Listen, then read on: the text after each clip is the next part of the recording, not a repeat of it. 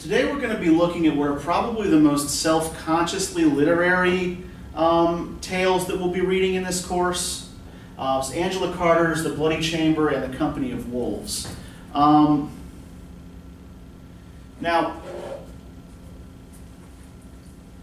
they may seem in some ways out of place in a lot of the rest of the things we've been reading.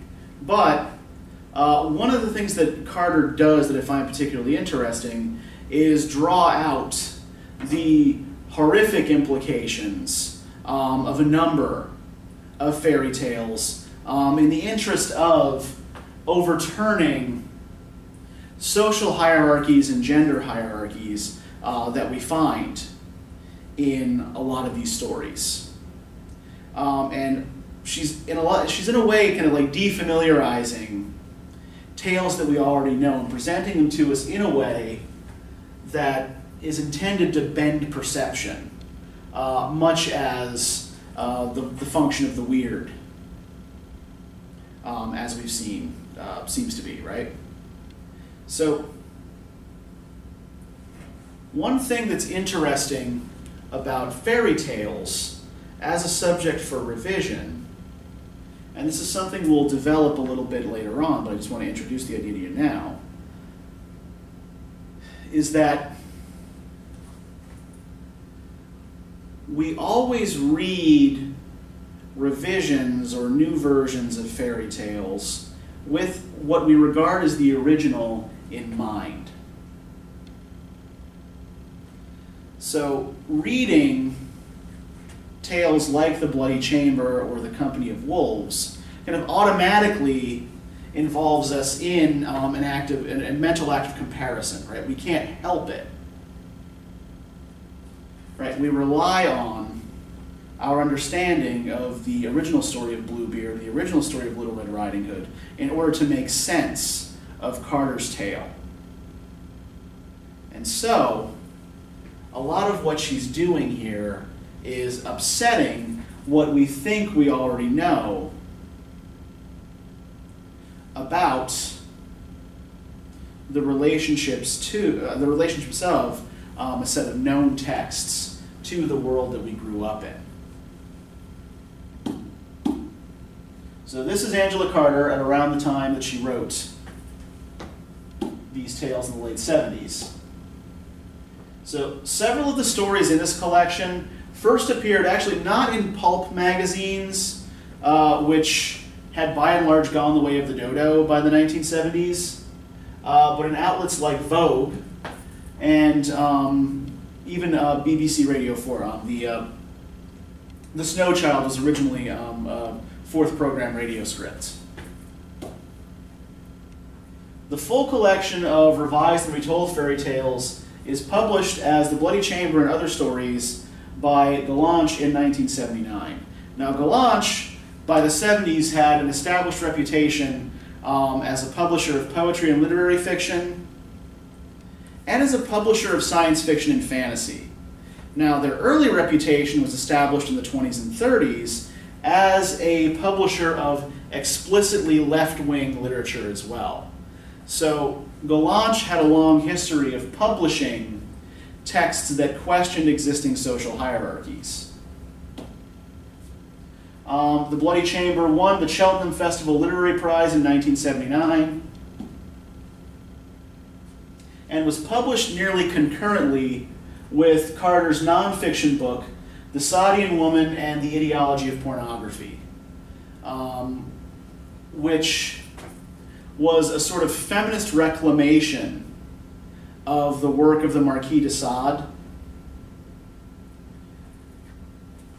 Essentially, Carter's argument was that de Sade was about the first male European author to see women as anything other than mere objects, right? As participants in pleasure.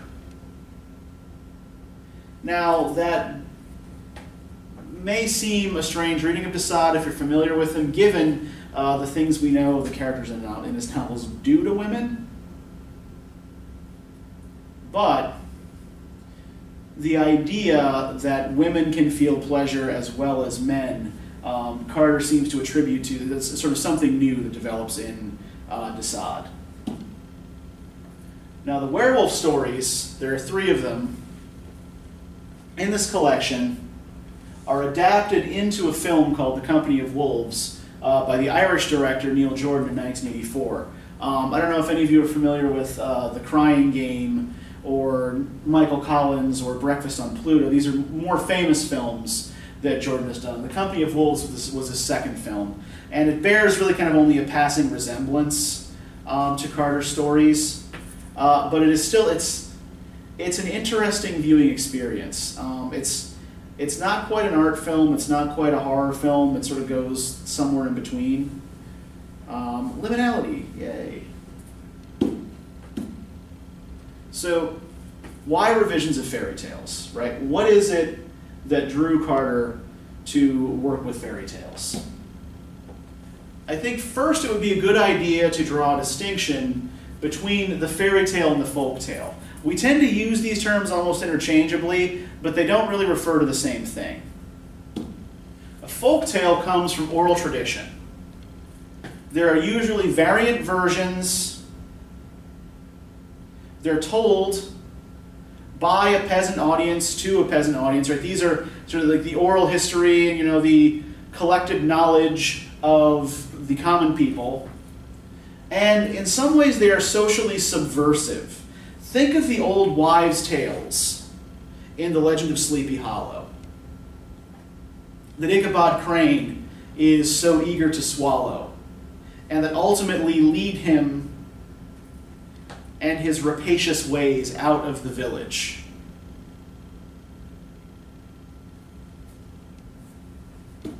The fairy tale, on the other hand, is the fixed literary version of a folk tale. It has an identifiable author, is written for a bourgeois or upper class audience, and tends to be socially conservative. There is very little that's subversive in your average fairy tale. They tend to be highly moralistic, highly paternalistic, and they celebrate and reinforce a hierarchical culture. Fantasy castles and all that. So, if we think about class hierarchy in a typical fairy tale, we do often see some level of social mobility in a fairy tale. The peasant's daughter will marry the king.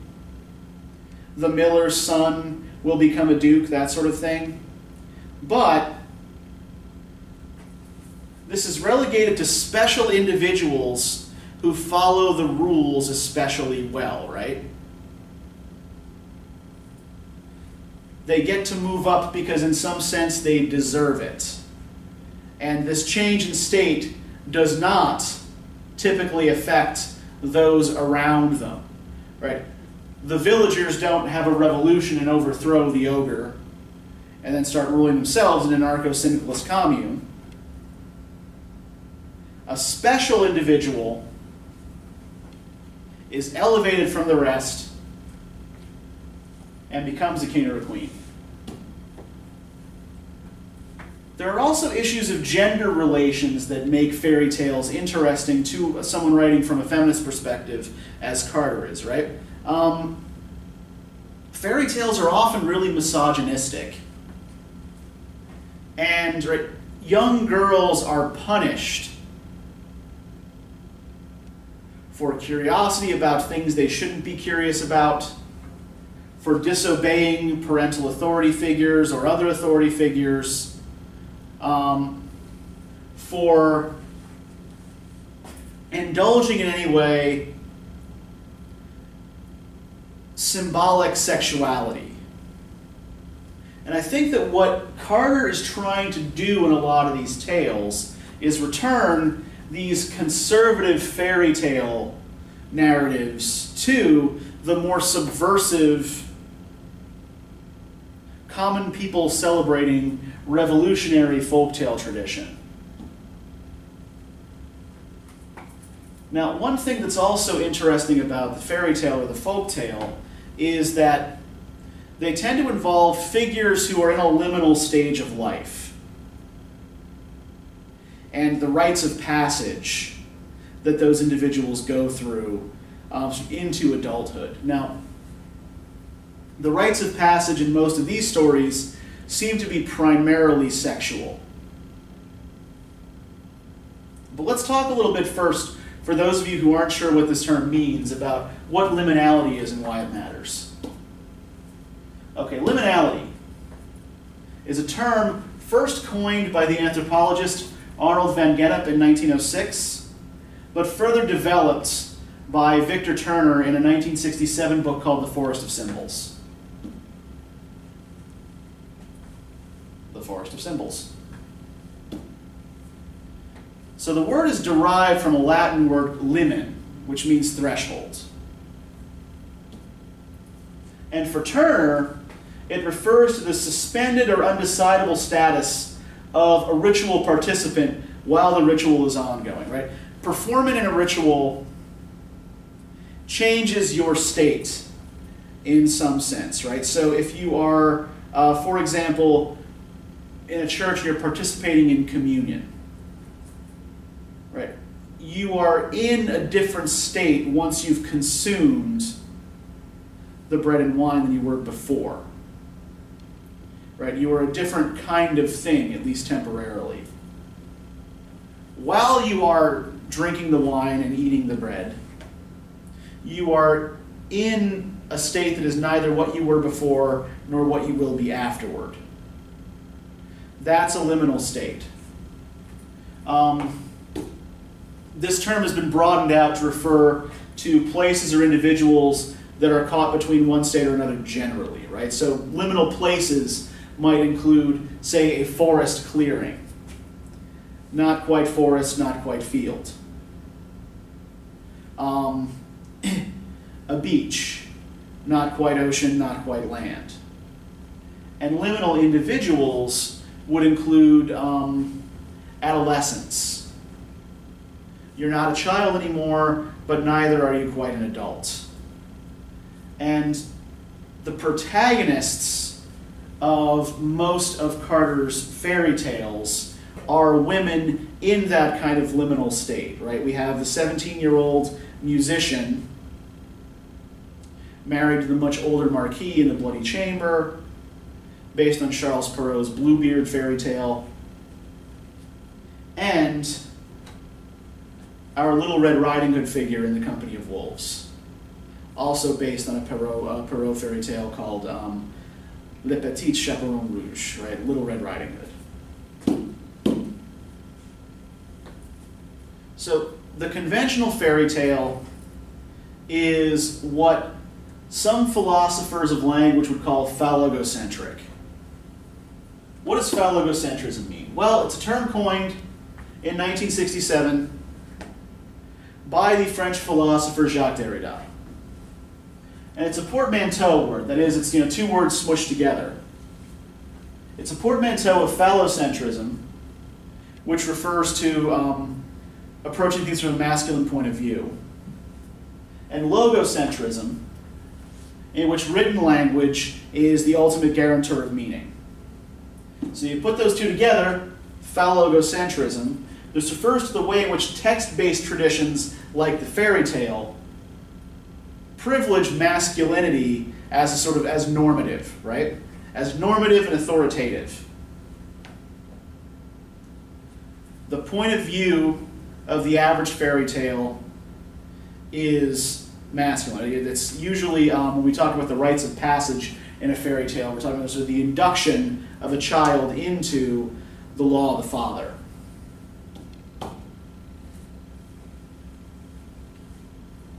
Now, one of the ways in which phallogocentrism is enforced visually in film and in text is what is often called the gaze.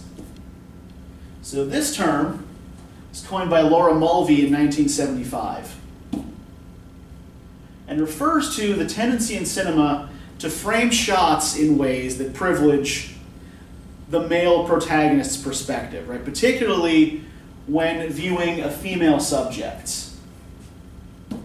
Right? The female subject framed from the point of view of the male protagonist as an object of desire. So this encodes ideas of dominance and control into gender relations in film and in text. And one of the things that's interesting about the stories in Carter's collection is the way she plays with this idea of the gaze, and often puts the reader in unconventional positions in regards to the gaze. So in The Bloody Chamber, for example, we have some discussion of the Marquis's taste in literature, right? He has these pornographic books that he doesn't really mind his new wife discovering, and looking over the illustrations, and like she herself looks at these illustrations from the point of view of her husband, right? Who's looking over her shoulder and leering at the time. So that's a sort of conventional use of the gaze. The Marquis himself is described as a connoisseur of women's bodies and of female corruption. But his connoisseurship is described to us not from his point of view, rather from the point of view of his young wife, as he undresses her to not yet consummate their marriage. This is all part of a power play on his part, right? He stripped me, gourmand that he was, as if he were stripping the leaves off an artichoke. But do not imagine much finesse about it. This artichoke was no particular treat for the diner, nor was he yet in any greedy haste. He approached his familiar treat with a weary appetite. And when nothing but my scarlet, palpitating core remained, I saw in the mirror the living image of an etching by Rops he had shown me when our engagement permitted us to be alone together. The child with her stick-like limbs, naked but for her button boots, her gloves shielding her face with her hand, as though her face were the last repository of her modesty, and the old monocled lecher who examined her limb by limb. Right, the monocle is, we know that the husband wears one as well, and it's a sort of distancing device, right, placed between him and the object of his gaze. But what's interesting about what Carter does here is, instead of placing us in the position of the male gazer, she places us in the position of the female protagonist being gazed at, right? Who can see in the mirrors around her not only what she looks like to him, but what he looks like looking at her, right? Reflecting his gaze back upon him. Now, the Marquis is described in many ways as a late 19th century, early 20th century decadent aristocrat. Right? We have his taste in art, right? His preference for violent subjects in painters we know existed like Gauguin and Gustave Moreau, but the works that Carter ascribes them are fictional. They don't really exist. There's also his association with lilies, right, with the funeral flower. It's sort of part of a broader association with death attributed to this character, right? Beauty and death. He views everything as a sort of jaded, detached connoisseur. Right? The attitude that he displays most frequently, except when his mask falls briefly after he discovers his wife's transgression, is this kind of detached amusement, right? Almost sneering amusement at everything.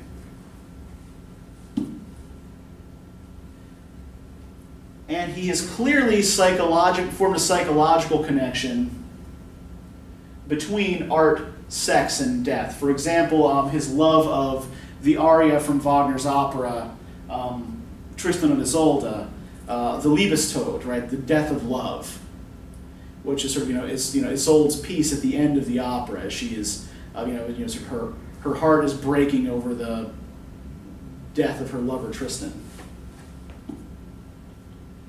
We also see that his face is described as a kind of ageless mask. Right? There are silver streaks in his beard, but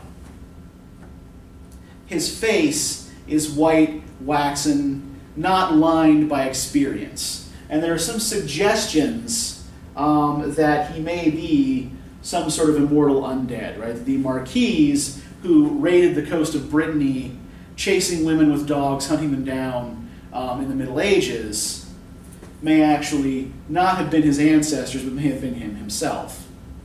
There's that particularly grisly passage that Jean-Yves, the piano tuner, relates about the Marquis pulling the head of the blacksmith's wife out of his saddlebag. Now, the gaze functions a little bit differently in the company of wolves. So let's compare these two passages. Right, first, he strips off his shirt. His skin is the color and texture of vellum.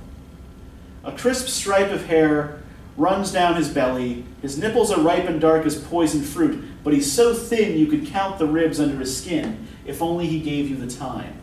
He strips off his trousers and she can see how hairy his legs are.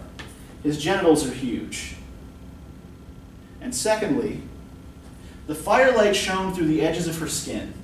Now she was clothed only in her untouched integument of flesh. Thus dazzling naked, she combed out her hair with her fingers. Her hair looked white as the snow outside, then went directly to the man with red eyes. Now what happens here is that both the male werewolf and his female victim's not even quite the right word here, right? Are both subject to the desiring gaze. Right? Both are described in terms that emphasize their sexual appeal. The sexual appeal of their bodies, right? They're both framed as objects of desire.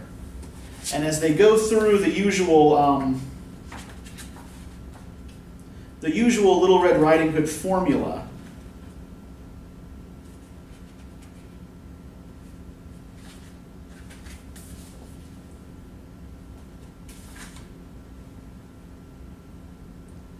starting on page 151, right?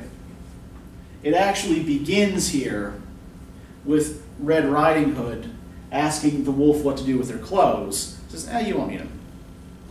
Into the fire with the two, my pet. What big arms you have, all the better to hug you with. Every wolf in the world now howled a prothalamian outside the window as she freely gave the kiss she owed him. A prothalamian, by the way, is a pre-wedding song. What big teeth you have. She saw how his jaw began to slave her, and the room was full of the clamor of the forest's Liebestod, but the wise child never flinched, even when he answered, all the better to eat you with. The girl burst out laughing. She knew she was nobody's meat. She laughed at him full in the face. She ripped off his shirt for him and flung it into the fire, in the fiery wake of her own discarded clothing. The flames danced like dead souls on Walpurgis Nachts, and the old bones under the bed set up a terrible clattering. But she did not pay them any heed.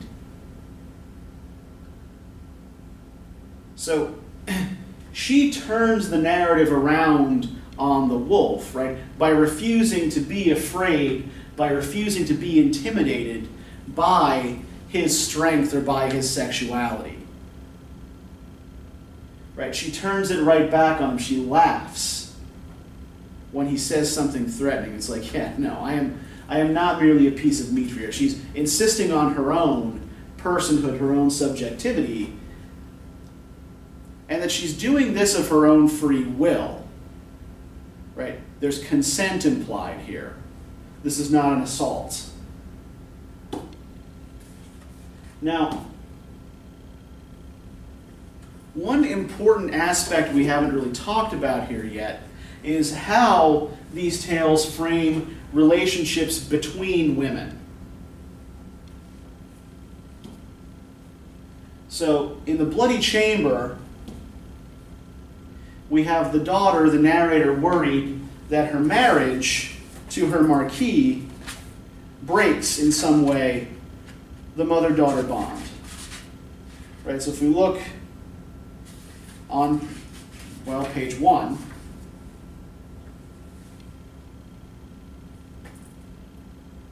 and I remember I tentatively imagined how, at this very moment, my mother would be moving slowly about the narrow bedroom I had left behind forever, folding up and putting away all my little relics, the tumbled garments I would not need anymore, the scores for which there had been no room in my trunks, the concert programs I'd abandoned. She would linger over this torn ribbon and that faded photograph with all the half-joyous, half-sorrowful emotions of a woman on her daughter's wedding day. And in the midst of my bridal triumph, I felt a pang of loss, as if, when he put the gold band on my finger, I had in some way ceased to be her child in becoming his wife. Now, the mother, we know, has had an adventurous history. And the daughter, unlike her mother, who married for love, has married for financial security. So if we look a little bit further here on page 2, right? Are you sure? She'd said when they delivered the gigantic box that held the wedding dress he'd bought me, wrapped up in tissue paper and red ribbon like a Christmas gift of crystallized fruit. Are you sure you love him? There was a dress for her, too. Black silk, with the dull prismatic sheen of oil on water, finer than anything she'd worn since that adventurous girlhood in Indochina, daughter of a rich tea planter. My eagle-featured, indomitable mother. What other student at the conservatoire could boast that her mother had outfaced a junk full of Chinese pirates, nursed a village through a visitation of the plague, shot a man-eating tiger with her own hand, and all before she was as old as I? Now, the mother has abandoned her colonialist fortune and life of adventure to marry a poor soldier who later dies. The daughter is marrying a rich man who frightens her, in large part because he can offer her a life of luxury the mother didn't. And yet, it's the mother who shows up bearing the father's phallic symbol, the revolver, to protect and avenge her daughter. And then they forge a life together with the ineffectual, blind male piano tuner lover, largely outside the realm of masculine authority as represented by the marquis. So here we have a mother-daughter bond reinforced by a bad marriage, right? By a failed marriage. Now, in the Company of Wolves, we get something rather different. The grandmother is here a kind of transmitter of symbols of traditional authority. You know, we have the Bible on the table, right? The young girl knows something is up when she sees the Bible closed on the table.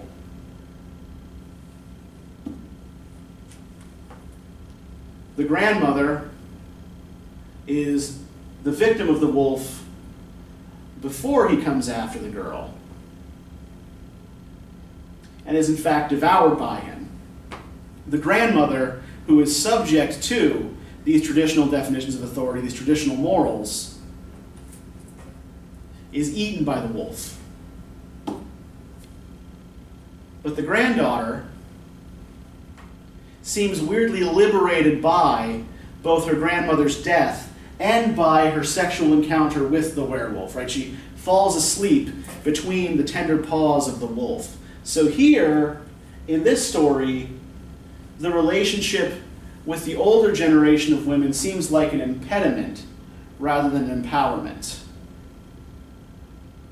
So I point this out to show that this is not that these relationships are not portrayed consistently across all of these tales, and I would encourage you to think about why this is so. What's different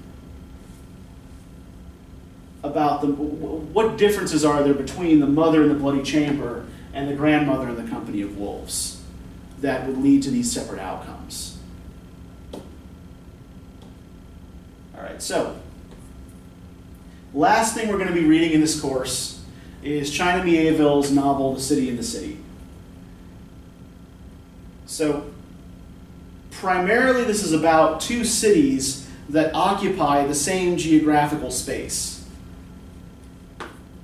So what I want you to think about first is how the cities of Bejel and Okoma are organized and where and how they touch each other. You will also see a lot of references from the very beginning of the novel to something called breach, which is not really explained to us early on. So I want you to pay attention to every mention of breach.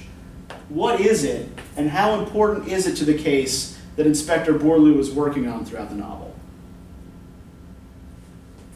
Now, much of the novel's plot hinges on events at an archaeological site that points to a shared past between Bejel and Okoma. So what do you make of the role archaeology and archaeologists play in the novel? And finally, what is Orsini? What does it seem to want? And how do Bourlou and his compatriots track it down? All right, and then that'll be it for the course. So we'll see you next time to talk about China Miéville.